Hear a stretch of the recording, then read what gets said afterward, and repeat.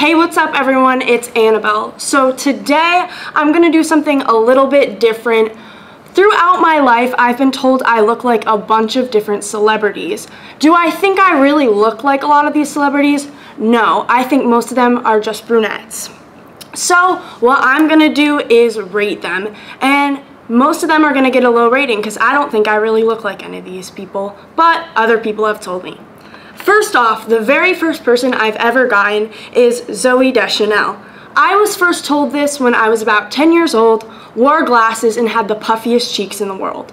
And I was told it by a middle-aged man. So, kind of creepy, but I guess I kind of see it. Blue eyes, I have brown eyes, but I'll give this one maybe a 4 out of 10. Next one, we have Alexa Demi from Euphoria. I was told this in a very dark room at a party. Maybe that's why the Euphoria vibes.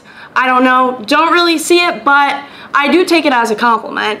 This one, just for the compliment, I'll give it a 7 out of 10. Next, we have Victoria Justice herself of Victorious fame. This same thing, very, very big compliment. My ego did boost when I was told this one.